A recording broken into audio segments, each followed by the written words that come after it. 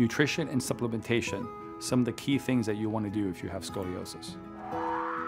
When we look at the treatment of scoliosis patients and how nutrition or diet could affect scoliosis or maybe be involved with this causation of scoliosis, there's some interesting theories and concepts that are associated with it. And some patients think that, that diet is not affected, doesn't affect scoliosis at all. And in fact, I find that not true, that your nutrition, your diet can have an effect on how well you not only respond to treatment, but also how your body recovers from any kind of care or treatment that's actually being provided. So let's really kind of look in depth on why we believe scoliosis and diet and nutrition is very important. We're going to talk about really what kind of foods to avoid if you have scoliosis or if you're under treatment for scoliosis. And we're also focused on what kind of foods that you should be trying to consume if you're under the treatment or if you have scoliosis. So why is nutrition important with patients with scoliosis?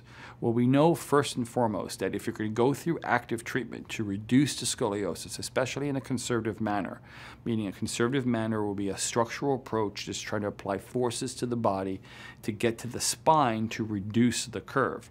The leaner you are, the easier it is to apply forces to your body to help reduce your curve than the less lean you are. So the thinner you are, the better you respond to any type of bracing, any type of traction, any type of therapy, any type of rehab performed to the body to get a better result. Also, exercises are easier to perform if you're leaner versus if you're not as lean. So performing your home therapy, your home exercises, all those types of things will have a better response in a leaner patient than a patient that's not so lean. In addition, there is some theoretical data that suggests that scoliosis patients may not have the ability to methylate B12 vitamins effectively. Now, why is this important? Well, methylating B12 or B12 is responsible for spinal cord and nerve development during growth.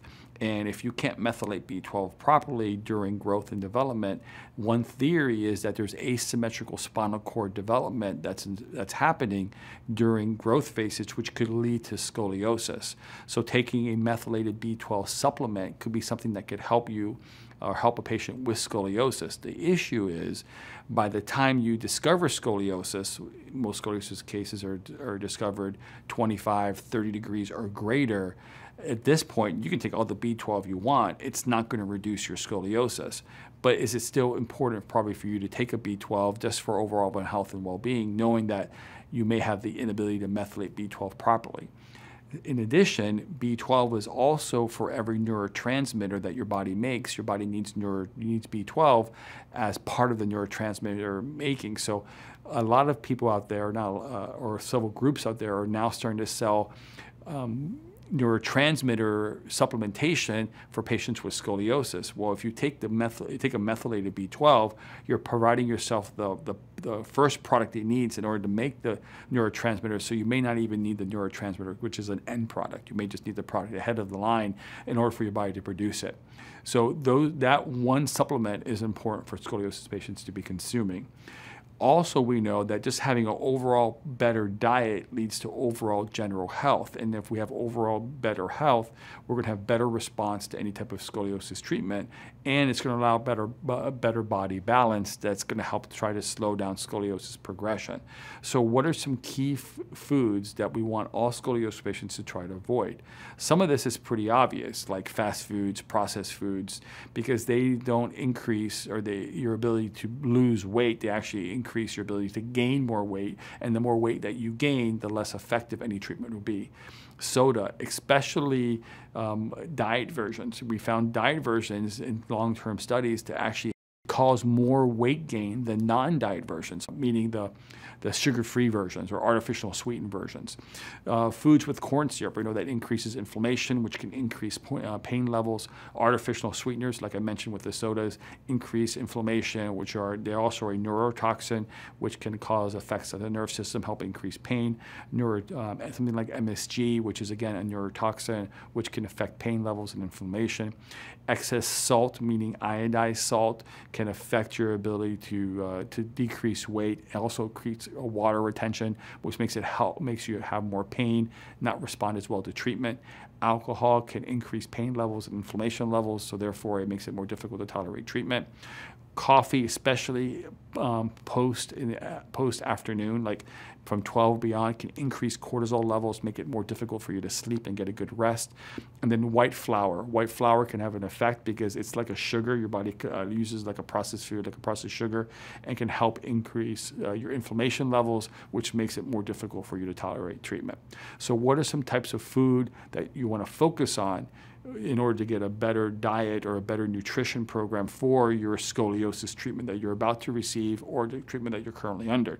Well, fresh fruits and vegetables, we know they have a high water content, which help get rid of toxins from your body. Non-processed meats, meaning we're looking at free-range beef, we're looking at wild salmon, wild fishes, wild cold water fishes, and we're looking for also free-range kind of poultry.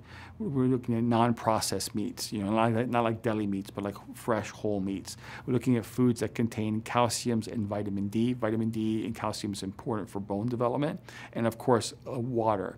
One thing in terms of good, healthy water, how much water should you be consuming? That's a very common question I get asked. If you're under scoliosis treatment, more likely you're doing therapy, exercises, and rehab, and having your joints hydrated is a very important concept to help improve the results of your scoliosis treatment. So when we look at water, most people are saying like half your body weight in ounces is what you should be consuming for an average person not doing any type of activity or any type of exercise. So if you weigh 100 pounds, you should be consuming about 50 ounces. However, if you're active, meaning that you're doing exercise or you're doing scoliosis care, you should increase that, maybe anywhere another 25%. So if we weigh 100 pounds, maybe you should do about 75 ounces. If you're doing intense exercises where you have a lot of sweat, like you're a runner or a marathon runner, you're doing high intensity exercises, you can be hitting 100% of your body weight in ounces. So if you weigh 100 pounds, you should be doing about 100 ounces.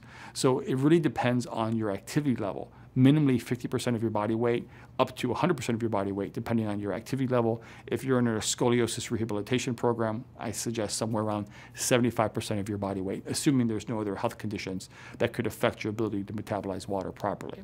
So lastly here, when it comes to scoliosis and nutrition, you understand that when you look at these changes that you have to make with your nutrition is an ongoing thing, that you're constantly trying to work on proper nutrition and trying to battle the way the world is moving, which is normally less healthy, poorer nutrition, and not as nutrition conscious in terms of building health and well-being. But the better nutrition you have, the higher energy levels you'll have, the better strength you have, and the more effectively you'll be able to treat your scoliosis, because the leaner you'll be, and the leaner you are, the better response you'll have to scoliosis treatment. Thanks for watching. I hope you found this information helpful. If you'd like to hear about other topics and information on scoliosis, type in the comments below and let us know. And finally, subscribe and hit the bell icon to be notified of when we publish content. Thanks.